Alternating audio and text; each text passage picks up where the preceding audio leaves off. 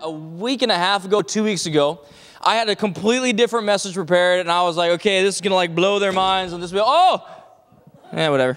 See, like I said, it was going to be that good. Stuff was going to fall off the building. It was going to be so amazing. I was prepared for that. And then all of a sudden, then God, like, out of nowhere, like, hits me with this thunderbolt last week and was like, nah, bro, like, you're going to teach on this. And it was just like, and I was like, okay. And ever since then, I've been like this weird spot of just wanting to be in God's presence and like yearning for Him like all the time. And it's been fantastic. Don't get me wrong. It's been so great. But one thing I started doing, I think that's helping, and I want to share this with you because this is, I think, really important for us to know. Because we talked about over the summer in our soul detox series, if you were here for that, we talked about how we're all preachers. And now we're all preaching and teaching somebody, whether it's just ourselves or it's others around us, and we're all preaching something. And so what I've actually done is I've written up kind of a mantra, or I man it up like a war cry, right? Where it's like, I write it down and then I read it every morning. So every morning I wake up and I read this war cry to myself. And sometimes out loud, and my neighbors think I'm weird because it's like, yeah, it's so good. But then other times just myself. But I read it to myself every day. And some of the things that are on it, there's just simple bullet points. But some of the things that are on it are things like this. The first one I know I have is I live to serve Jesus Christ. That's my first bullet. My second bullet is I love my wife and I would lay down my life for hers. You can say, it's okay. So that's my second one. Then my third one is I'm going to inspire and equip my children to live 6-8 lives by doing that myself. That's my third one. I've got a couple other ones that are like that. Just simple bullet points. One of my favorite ones, though, is this right here. It's, today, the world is going to be different because I live for Jesus. So those are the kinds of things that I wake up and I just kind of read that to myself. And it, ever since then, the 2 weeks that I've started doing that, every morning I wake up and it's like, yeah, let's just, it's this war cry. It's like, let's get going. This is awesome. And so this morning, I've entitled this message, Receive. Everybody say receive. That's our foundation. We got to get, so that's where we are. We got to get up to here, okay, just letting you know, okay? So everybody say receive. There we go. Receive in confidence. And I want to ask you this evening, whatever time it is, today, if you're in this room, I want to ask you if you've lost confidence in God. Have you lost confidence in God? Have you lost confidence that He's going to deliver? Confidence that His word is true. Confidence that above all else you are loved and beloved by the Most High God in the most incredible way possible. But have you lost confidence in that? Have you lost confidence that the gates of hell are not going to prevail? I love the illustration. I shared this with you over the summer that Larry Osborne has when it comes to the church going up against hell, that we can actually attack it with a squirt gun and we're going to win. When God's on our side, we can attack hell with a squirt gun, and guess what? We're going to prevail. The gates of hell are not going to prevail against God's church. Or have you lost sight of that fact? Have you lost confidence in that fact? And you look at the world around you and you just think, it's taken over. And when you look at the world in a global sense, you can see some pretty rough stuff. Absolutely. And this Sunday is actually an IJM, or an International Justice Mission. They're what they call a Freedom Sunday. So what that is, they send out statistics and reading materials and whatever else to churches and people to basically make them aware of the amount of slavery that's still in the world today. So if you're a stat person like myself, love watching sports, whatever, and hooking up stats and doing fancy stuff, these are for you. If you don't like stats, they're for you anyway. So we're going to go through them. A couple of things. There's 45 million people bound in slavery today. 1 in 4 of those people are children. There's 11.6 million people that are in the clutches of sex trafficking. And 4 billion, that's with a B, people live outside of the protection of the law. So 4 billion people live in an area where there's really no law to govern the land, and so kind of everything goes, and it's a little bit of anarchy. There's obvious prejudice. Cops are being gunned down in the States. There was just a shooting in Burlington, Washington just yesterday. Right? Drug wars are continuing to rise. There are new warlords and dictators popping up all over the world. Guys, the world is spinning. Or so it would seem. Because turn to your neighbor and say, but wait. Turn to your neighbor, but wait. Because as Steve reminded us last week, that's only one side of the story.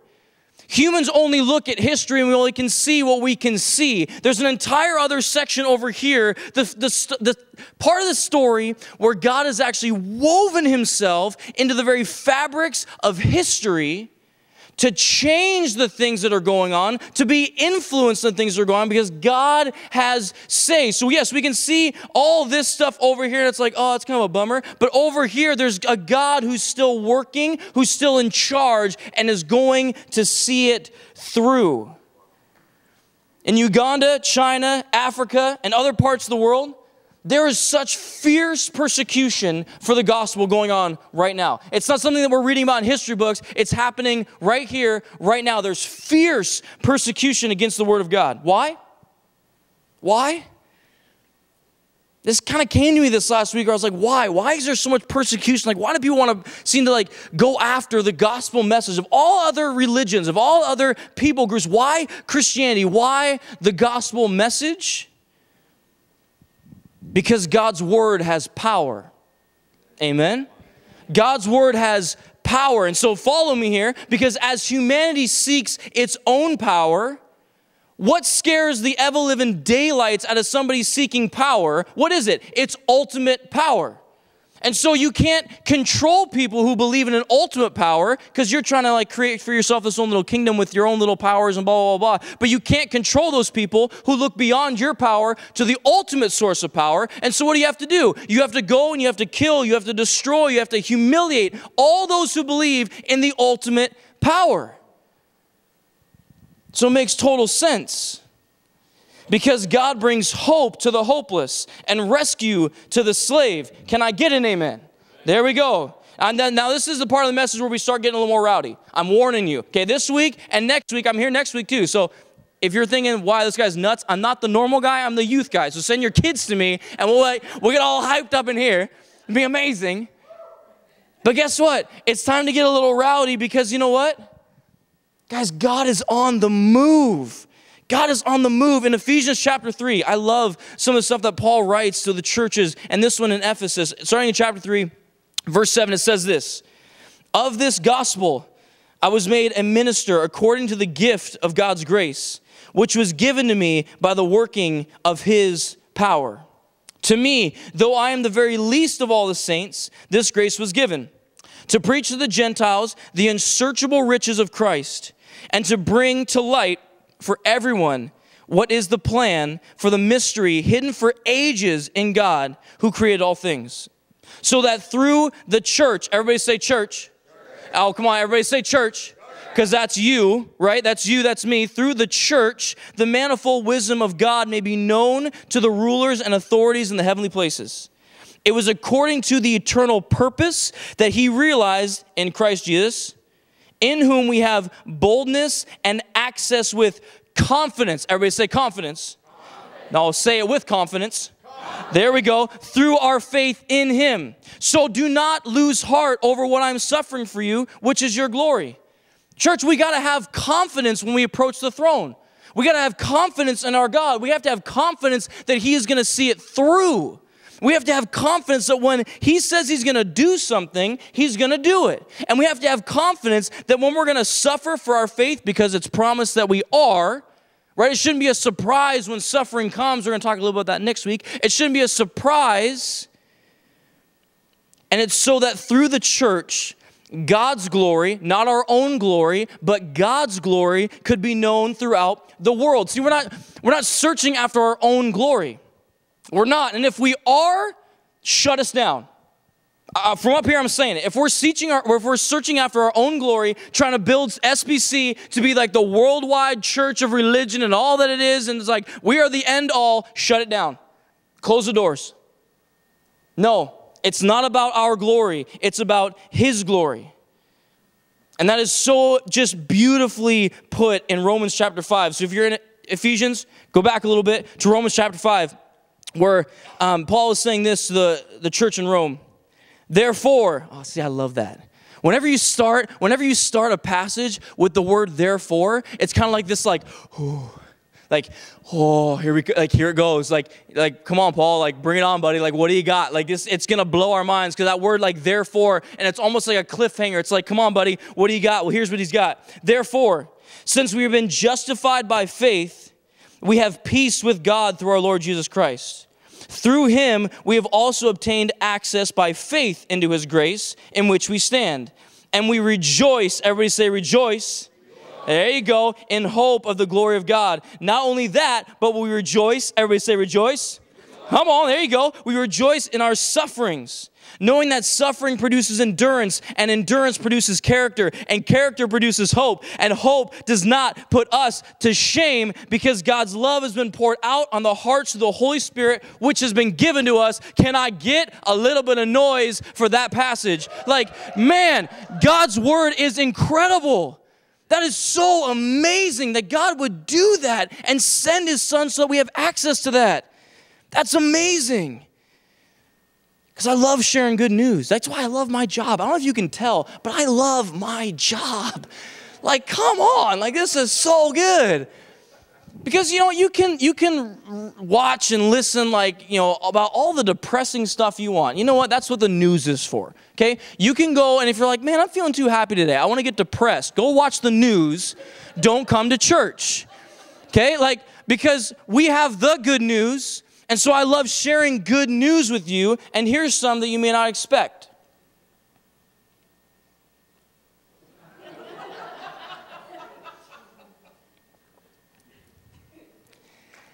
People, the church is not dead. Can I say it again? The church is not dead. The church is not dead. And guess what? The church isn't even dying like we think it's dying. Like, don't get me wrong. In North America and Europe, the growth is like, oh, so painfully slow. Like, it's like, oh, like, come on, man. Like, it's painfully slow. I'll give it to you. It's painfully slow. But the rest of the world, the enemy better have some diapers ready, because here are some more stats for you stat people. Here we go. Uganda, under intense persecution, is growing, this is true, is growing so exponentially, it's growing so rapidly that I couldn't even get a, realistic, practical, I couldn't put a finger on the statistic of how many people are following Jesus. Because as soon as they put it up on the website, it's no longer, it's out of date. It's too big. They've already grown again. It's like they put a number down, it's like, well, we got to change it. I mean, you have to be like a live stream on Facebook of just numbers going because they're growing so crazy. That's awesome. In China, they're building a larger underground church than has ever been seen before in history. Like crazy.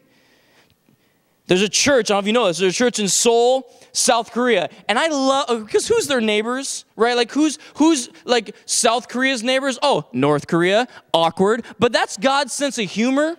Like seriously, this is God's sense of humor. Because the largest church in the world is in Seoul, South Korea, right next door to North Korea. Ha! You're adorable. But here you go. Here's the stat for you. You ready for this? Seoul, South Korea has 480,000 members.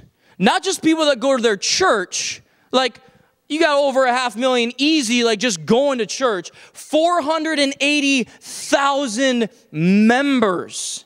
That is crazy big. Like, we're all like, man, we are making some strides and we're growing. Yeah, okay. Almost 500,000 members in a single church. That's crazy.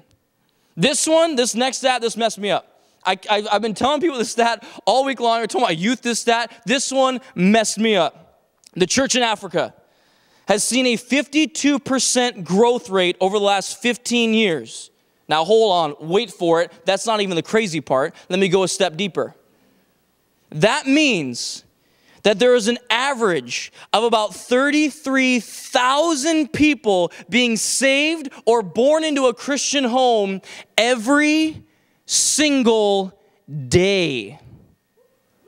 Why are we not freaking out? Every single day, 33,000 people are being saved. Like, again, why are we not making noise? Like, that should be like, come on. Because God's not just working here, he's working around the world. We have to broaden our scope. We have to broaden our scope. It can't just be about what we're doing here. We have to look and see what God is doing in the church, big C. And so we thought Pentecost was a big deal. When Peter gave his message, it was like, boom, 3,000 people, what up? And so many churches are like, oh, in one day, I want 3,000 people. Africa's like, okay, fine, we'll do 33,000 in one day, and that's our average. Like, step your game up, Peter, come on. Like, that's amazing. That's amazing, so good. Over this last weekend, Elevation Church in North Carolina is called the fastest growing church in American history. Had their Code Orange revival. I mean, they're all like hipster and like cool church. They had to call it like their Code Orange revival. I don't even know what it means, but it's okay, their Code Orange revival. And they had tens of thousands of people in attendance. Almost 100,000 people were actually at the conference physically. Thousands of people were baptized over the 10-day conference. And they had over 500,000 people either looking in online, watching the podcast, interacting, because they had all kinds of interactive stuff that was going. So over 500,000 people experienced this revival around the globe. That's amazing.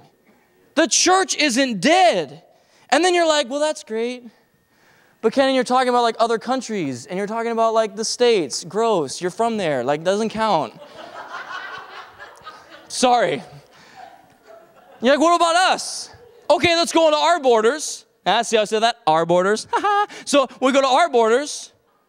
Right across, the ferry ride over, right there in Vancouver, you have the Village Church, which is absolutely exploding the city of Vancouver. Last week alone, they had 70 baptisms. Last week alone, they had 70. That's right in our backyard. That's amazing. So my question is, why not us? Why not us? And some of you are like, well, that's great. Yeah, it's all them. But you don't think we have something to celebrate already here? You don't think there's something to be excited about what's going on here already? If you think there's not, let me share it with you. Because if you don't know, you should, about all the work that's being done in Mexico. Where we've literally gone down to the San Quintin Valley and we are looking to change the culture down there. Like, it's 100% rape culture down there. Like, basically, if you're over the age of 18 and you're a girl, it's almost a guarantee that you're going to be raped at some point in your life. That's a fact. That's a statistic. We've gone down there and said, no. That is not going to be the reality down there anymore. No. Because we come down with Jesus, and we come down with love, and we come down with resources. That's how it goes. And we're looking to change the actual culture and people's lives that are down there.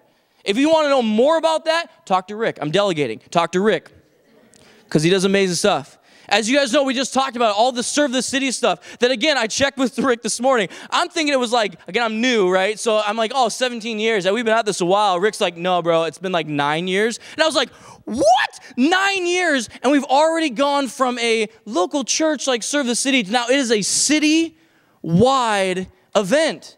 Like, come on, like, that's amazing. This isn't just something that's recognized by us and we're like, yeah, we look forward to this. No, the city knows about it.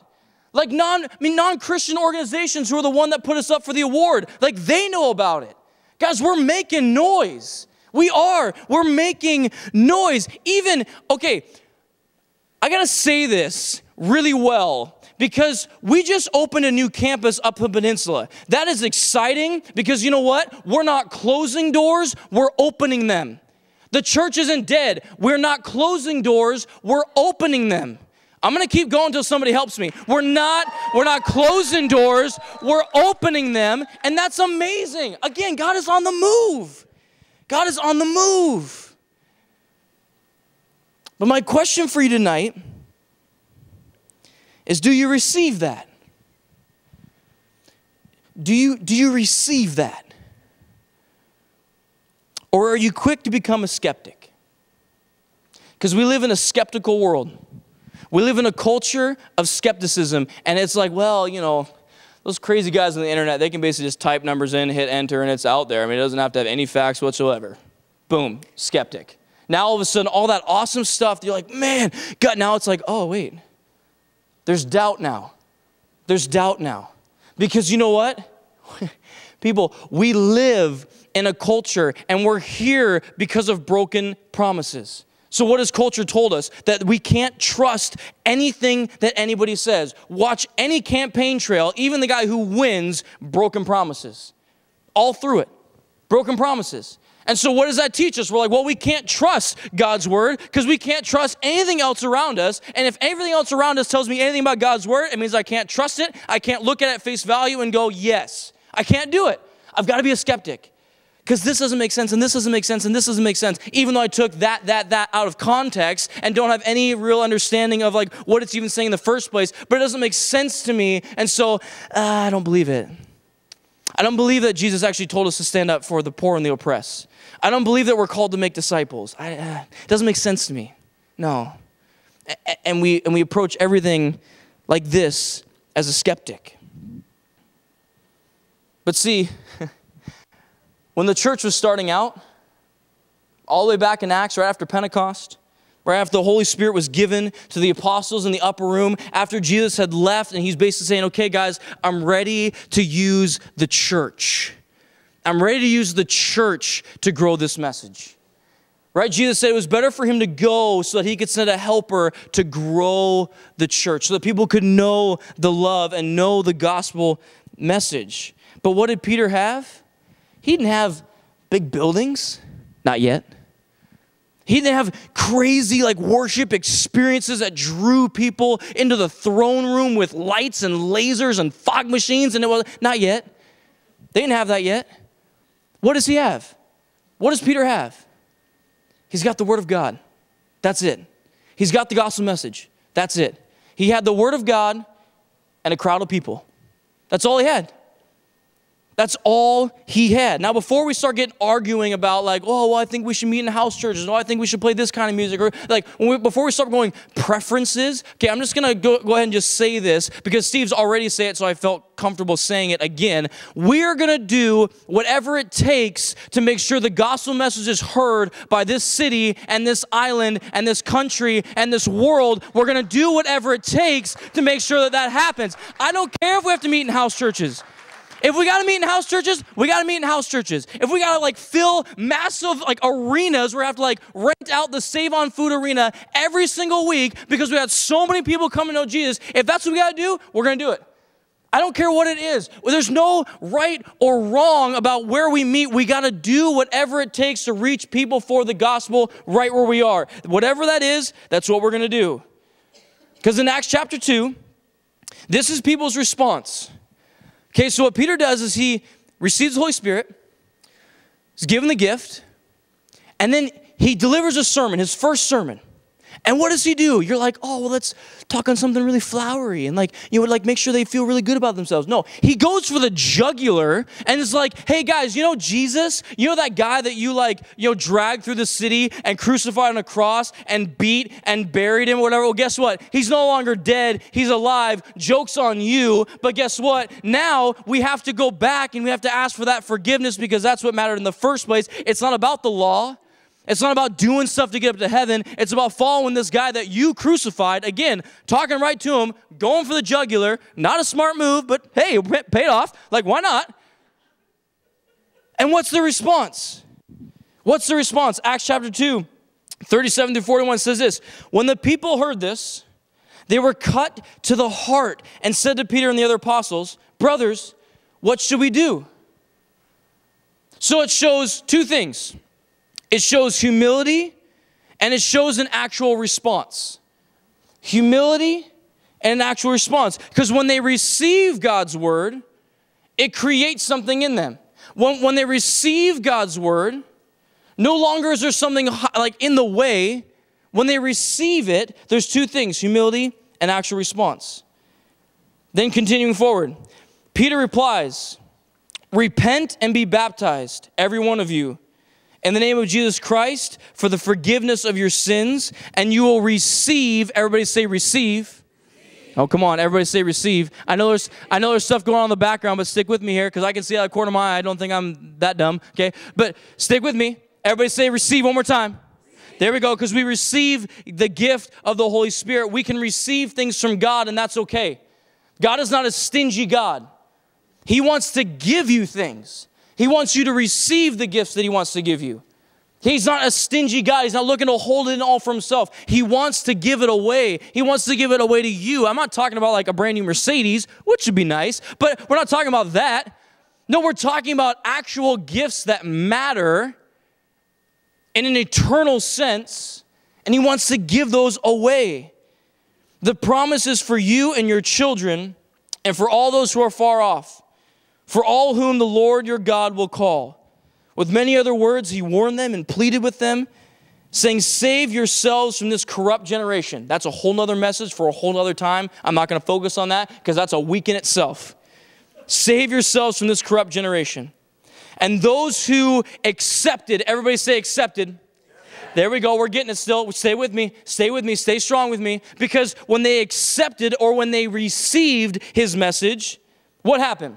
They were baptized, and about 3,000 were added to their number every single day. And I go back to now, Africa's going, okay, one up, bro. 33,000 every day on average, but good try. That's awesome, because you know what that shows me is that in the beginning, God was working with 3,000. Now today, he's working at the 33,000 level. That's what he does. God doesn't just sit around and just go like, okay, we've kind of coasted. No, God grows and God just blows up our expectations, because when we give him our best, he takes it and does immeasurably more than we could ever think or imagine. He takes it and does even more than we could ever think or imagine. Because what's that key word there? Received. Received. They received God's word, and it caused action in their hearts. It caused them to change. It caused them to blow up. They couldn't contain it anymore. They went, I can't keep sitting and doing what I've been doing because it isn't working. Are you asking yourself that question today in today's culture? Look at the world around you. Is living for yourself, seeking your own power, seeking your own selfishness, trying to build your own kingdom, how is that working for you? How's that working for us? Is it working? No. But I mean, we can still ask the question, how's that going? When you receive his word, he can actually do something in your heart. And that's so amazing. So I've got 4 things to present to you as we wrap up here. 4 ideas of how we can begin to receive God's word better. And I gotta just tell you, tonight, you guys have blown away my expectations.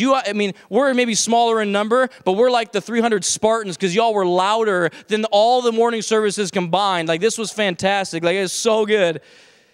But as we work on receiving God's word well, here are 4 things. Number 1, posture is important. Okay, posture is important. So go 1 week, you can use this week if you'd like, but go 1 week where you're kind of sitting back in your chair, right? Just really relax. Maybe arms are crossed. I don't know. Super comf, because these are comfy chairs. Like, you're just like, yeah, I'm here. This is great. And you're just hanging out. You're letting everything kind of just come at you. Let everything come at you. It's like, yeah, this is great. You're trying to absorb as much as possible. What you get, what you get. But then the next week, so maybe next week, hint, next week, come ready with like your Bible in one hand, a notebook in the other, because God forbid we write anything down in church, but like Bible in one hand, notebook in the other, and we're like on the edge of our seat, and we're ready to receive. We're like, come on, like we're ready to go. Like, imagine, and then when you do that, when you have both experiences, tell me which one you remember more. Tell me which one actually caused change in your life more. Just a little challenge, just throwing it out there. So maybe next week, hint, next week, we all bring that stuff. We sit on the edge of your chair and we're just like, okay, God, what do you got? Because you know what? It doesn't matter if it's me, if it's Steve, if it's some stranger we've never met, they're bringing God's word. And if they're bringing God's word, they take that seriously. So it's not me, like, don't get excited for me, get excited for God's word, and that's why we're on the edge of our seat. That's because we're ready for it. We're like, yes, come on, Jesus, wreck me. Come on, wreck me. Like, let's go, man. Wreck me. Number 2, have an open heart. These 2 things kind of couple together. Have an open heart. Allow God to convict when necessary.